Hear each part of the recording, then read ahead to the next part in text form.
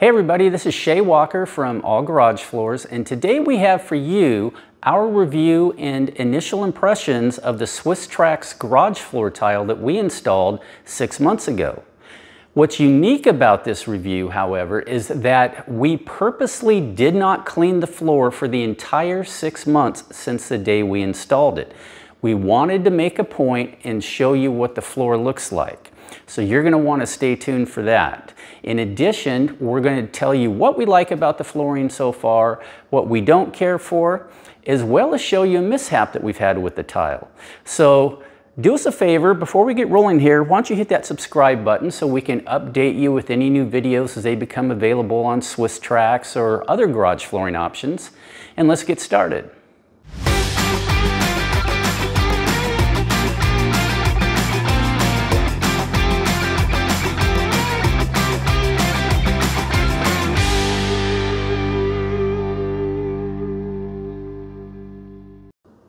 So as I said, we've had this floor down for approximately 6 months now. We actually did a video on how to properly install Swisstrax garage floor tile when we put this floor in. And in case you missed it, I've left a link down below in the YouTube description there so you can go back and watch it during your spare time. Now in that video, we stated that we had a partnership with Swisstrax, and one of the benefits to that is that it allows us to provide our viewers here on YouTube as well as our website a discount code when you make a purchase of Swisstrax tile through one of our affiliate links. Now what we didn't tell you when we did that video is that Swisstrax provided this flooring to us at no charge. We didn't tell you then because all we were doing was showing you how to install it. But because we're doing a review, we want to be transparent with our audience, and legally it's required, to tell you that we received this tile free. Now before we agreed to this, we flat out told Swisstrax that we're not going to be a homer, so to speak, for their flooring products and just give nothing but glowing reviews. And somewhat to our surprise, they came out and said, perfect, that's exactly what we want you to do. We want you to tell everyone what you like about it, what you don't, compare it to other brands if you can. We're so confident in our product that we want you to tell everyone about it and what you think. And that got us excited because we've been approached before by companies that want us to give nothing but great reviews of their products, and we turned them down. So now that we got that out of the way, let's tell you what we've been doing with our floor for the past 6 months. This is a 3-car garage. We have 2 cars that are pulling in and out of 2 of the stalls all the time. We have a 3rd stall over here where we have a car in there when we can, but that part of the garage right now is kind of used as a staging area for some of the projects we have going on, as well as we're still in the midst of shuffling things around the house. We moved in a year ago. We actually combined 2 homes, so we've been getting rid of things and such. So you'll see that when I show you the floor here in a moment. Now, along with that, we've done some of your typical vehicle maintenance, such as rotating tires. We've done oil changes, detailing cars in the garage. We didn't wash it in the garage, we actually washed them outside, but if you are one of those people who like the idea of washing your car in the garage, or you do, this type of flooring is excellent for that. What else have we done? We've had various projects in here, mostly some wood projects and other things. Just all the typical stuff that you would expect in a busy home garage. Now I did say that we didn't clean the tile for 6 months, which is accurate. We did not sweep it, we did not mop it, we didn't do anything like that. However, we have vacuumed a couple messes up a couple of times. One of them was when we initially installed the tile. We were cutting and trimming our pieces, and we had all the little plastic shavings and drop in a pile. So we obviously need to clean that up. And we have a video of us vacuuming that so you can see what it looks like, because that's a question that comes up. What if stuff falls through the tile? We have another video where we had some sawdust. We did some work on a workbench and I had to cut some particle board, which is kind of a nasty sawdust compared to other sawdust we've had around here. So that's the only thing we've done, is vacuum up a few messes. So now that you know how we've used the garage, what I want to do now is show you what the floor looks like. So what I'm going to do is I'm going to go up to the phone here, and I'm going to disconnect it, and hopefully while I'm doing this, we're showing you pictures of what the tile looked like the day we installed it, so you get an idea. Here we go. Got to hold on to a few things here. All right. So here is the floor now. This is the Ribtrax Pro Smooth right here. Now if you look really close right here, you can see we have small little mark right there. There's a couple little spots. One thing we notice is that with the Ribtrax Smooth, because it is a smooth surface and it doesn't have the rounded ribs like the Ribtrax Pro, that it will show the dirt a little easier. But as we go around here and show you the flooring, oh, here we go. Here's the mess I was telling you about. We got over here. I'll pan back a little bit. For 6 months, this floor looks phenomenally clean.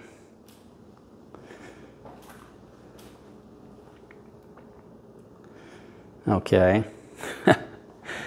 It's just unbelievable. And for those who think that, well, maybe you have cleaned it or such, I want to show you something here. Let me get my hand out. I'm going to run it over a few places. There we go. Now I'm going to have to clean my hand before the next segment, but you get the idea. It's filthy, but it doesn't look it.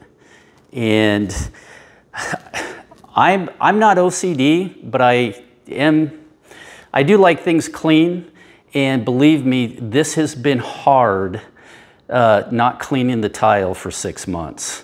Probably the next video we're going to do is to show you how to clean Swisstrax tile, because as soon as I'm done with this, that's what we're going to do. So let me go ahead. Oh, one other thing I wanted to show you really quick is this. This is the Ribtrax Smooth Pro. This is the Ribtrax Pro. Both of these colors are pearl silver.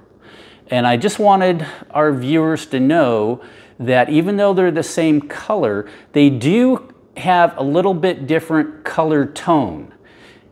And the reason for that has to do with the way it reflects light. The Swisstrax Rib Pro here, or Ribtrax Pro, because the ribs are all rounded, it just reflects light differently. And the smooth ribs here, it's a flat surface, doesn't reflect it in the same way. And so they are the same colors, but under light, one just looks more of a matte finish, and this looks more like a satin finish. So I just wanted to make you aware of that, and I thought this would be a great time to show you. So now that we got that over with, I'm gonna go ahead and put this foam back in and tell you what we like and don't like about the floor. Okay, so I got my hand washed. One thing I didn't mention is that we had RaceDeck garage floor tile for 8 years in our previous house. Excellent flooring. In fact, we did an 8-year review of that, which you can find on our YouTube channel. But one thing we did notice is with the RaceDeck floor, 90% of it was their diamond tile or the solid top. And after we cleaned the floor, it looked clean for about a week to 2 weeks, something like that. And then you'd start noticing the dirt and debris that would start to collect where you pulled cars in and out. And then after about a month or so, it definitely showed signs it needed maintenance, needed to be cleaned. So that's usually what I did. I cleaned that floor about once a month. Wasn't that big of a deal, but it was nothing like this. This floor looks almost brand new. So I wanted to make a comparison there of how this vintage style flooring, the Ribtrax Pro and Ribtrax Smooth Pro, just how clean it looks. So the other thing I wanted to show you before I tell you what we like and don't like was what it's like to vacuum the floor. So I'm going to show you a couple videos right now of things that we vacuumed up that falls down through the flooring.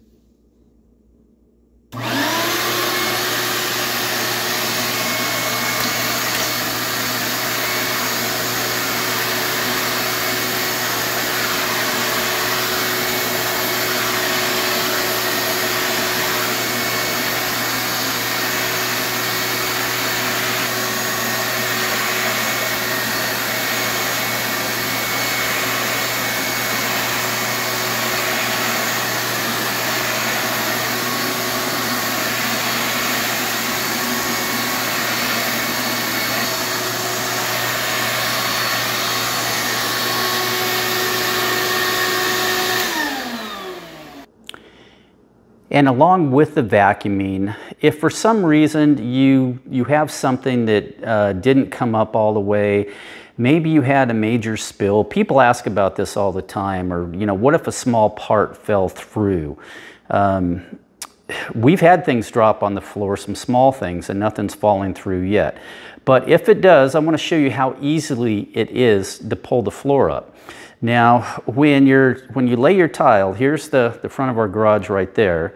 The way it should be is your male edges should be facing the garage and then running on the left side, or maybe it's the right side, depending on your layout of the floor. We talk about that in our installation video. But all you need is something like with a hook, like what I have right here, and all you need to do is reach down to the corner of where that is, and you just lift up, just like that. And then you can just start pulling the tile up. It pops up real easy. That's one of the things that we just absolutely love about this floor. And then just snap it in place, like so. And that's it. Now, as a comparison, when we had the RaceDeck floor, we could pull that tile up as well. It was a little more difficult at first to do it because it's a solid top, and with solid top tiles you generally want to stick a very thin bladed screwdriver, or what works really good is like a putty knife down where the male joint is, where you can disconnect it and you have to kind of grip it and start to pull it up. Now with the RaceDeck tile, we didn't like having to do that, and it was a simple reason that it was very difficult to unsnap.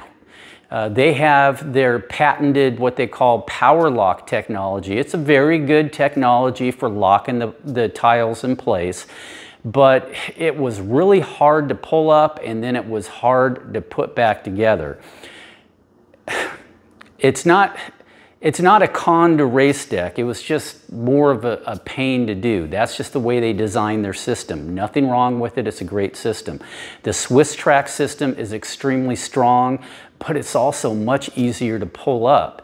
So I didn't envy when we had to pull something up with the RaceDeck. With the Swisstrax, it's no problem. So I just wanted to kind of give you a comparison if you're thinking about those two tiles.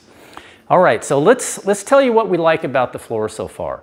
And the first thing we love about this floor is the appearance. It just looks absolutely fantastic. Right after we installed it, our next door neighbor checked it out. He bought Swisstrax for his garage. I helped him install it, and we had it done in a couple of hours. He already had his garage cleared out and everything. And one comment he made, he says, wow, this is like putting Legos together. You know, it's not hard to do. We have another neighbor that is already making plans to install it. Our 4-year-old grandson, every time he comes to the house, he says, hey, Grandpa, can I go look at your floor? He's mesmerized by it. He loves it, which I think is really cool. But other than that, it's just a fantastic looking floor. Of course, the second thing we love about it, which we demonstrated, is the ease of maintenance and how clean it looks all the time.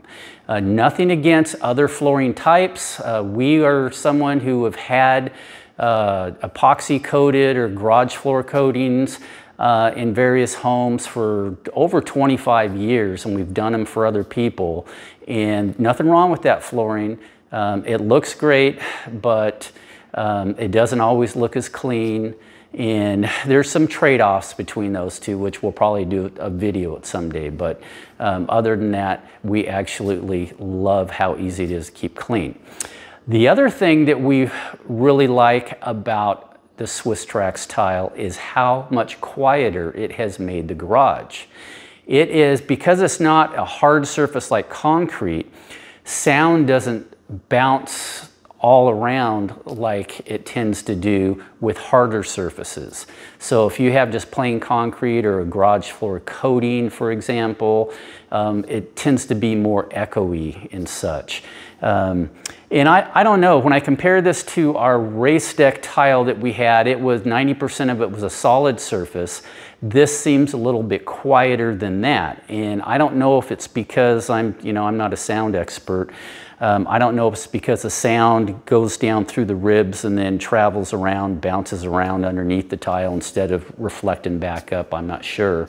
But it does, it makes your garage quieter. And that's when you're walking on it as well. This vintage style tile, it doesn't have that hollow sound that you get with the solid top tile. That's another advantage. Wherever we walk on this, it's quiet.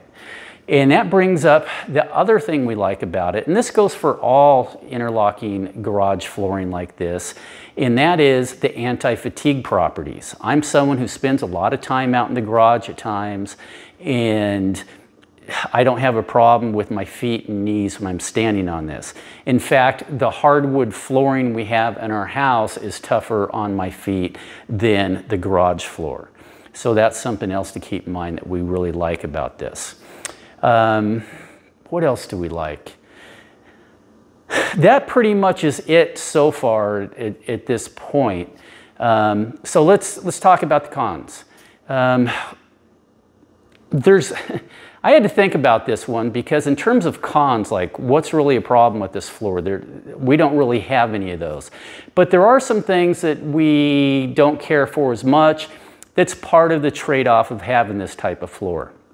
And the first one is that with the vintage style like this with the ribs, and I'm talking about the Ribtrax Pro, not the Smooth Pro. With the Ribtrax Pro, the ribs, if you're someone who gets down on your knees when you're working on vehicles or something, you're gonna feel it in your knees. I've noticed when I'm laying on my back on this underneath the vehicle, I feel it more than I did with the flat surface like with the RaceDeck. Now the Ribtrax Pro Smooth doesn't have that. It's a flat floor. It doesn't bother my knees. I haven't laid on it. There's no reason to for where I have it. But that's something that I've noticed with this type of flooring. The other thing is yes, if you had some sort of nasty spill, fortunately we haven't had like, you know, a mishap changing oil or something like that. Yes, you will have to pull up part of the floor if you want to get that clean. So that's something to think about as well in terms of the cons. Another con, and I briefly talked about this, is that the Ribtrax Pro looks cleaner longer than the Ribtrax Smooth Pro. And that's simply because the Smooth Pro is a flat surface that can collect more dirt than the standard Ribtrax Pro. So that's something else to keep in mind. And then the other one is the color tones. Doesn't bother us. I know there's some people out there who are very OCD about their flooring and different things, and so we wanted to point that out. That may or may not be a con to you if you're going to mix and match the two different styles of flooring like we did. We did it this way because we wanted to be able to give an authentic review of both types of flooring. And I'll be honest with you, I wasn't enthused about the Ribtrax Smooth Pro when we ordered it, because when you look at it online, it looks different, and I don't think it photographs as well. And then after we put it in, I really like it. Again, it has more of a satin finish than, or excuse me, a matte finish than a gloss finish. But my wife actually likes it better in the Ribtrax Pro. But there is a difference, but I really like it. So I wouldn't have a hard time doing the entire garage in this if having that smooth type of surface was real important to me. So I guess you could say that is one of the cons. Now, I did say we had a mishap with this flooring, and I'm going to show you some pictures right now, or a picture. I was pulling in one of our cars, and just as I started to pull in, I hit the brakes really hard because our garage doors are only 8 feet wide instead of the more common 9 feet wide, and I forgot to check to make sure I was clearing the mirrors on both sides. And when I hit the brakes, I heard something and felt something, wasn't sure what it was. Continued pulling on into the garage, and I could feel that I was rolling over something, and sure enough, I got out, looked at the tile, and as you've seen in the pictures here, the tile actually separated. Because what happened is when I hit the brakes so quick, because this flooring is a free-floating floor and it's not solid like the driveway is, the front tires were able to lock up first. And when they did, it unlocked the tile and pushed it forward. But again, what I love about it is all I did was snap it back together and everything was fine. You couldn't even tell. And that brings up another pro about this type of flooring in general, and that is if you damage a tile for some reason, you just buy a new one and snap it into place. It's that simple. Garage floor coatings, you can't do that. It can be expensive and time consuming making a repair with the garage floor coating. A garage floor mat, you can't repair a section of the mat. If you don't like it, you have to replace the whole mat. So those are a couple of examples right there. So overall, we are extremely satisfied with this flooring. I wasn't sure if I was going to like it better than the diamond flat top surface like we had with the RaceDeck, but I actually like it better. So I'm excited about that. Also because of the fact I like the way it looks even better. Would we recommend it? Yes. We love it. So as we mentioned earlier in the video, our partnership with Swisstrax allows us to provide you with a discount code when you make a purchase. So we've included that code down below there in the YouTube description, along with a link that will take you to their site where you can make a purchase. If you have any questions about Swisstrax tile or this flooring in general, feel free to email us directly or even ask it down in the comment section below. We'll be more than happy to answer the questions for you. So hopefully you have enjoyed this video and we've answered some of the questions you may have, particularly about Swisstrax and how much we like it. Please don't forget to hit that subscribe button down below before you go, and thanks for watching.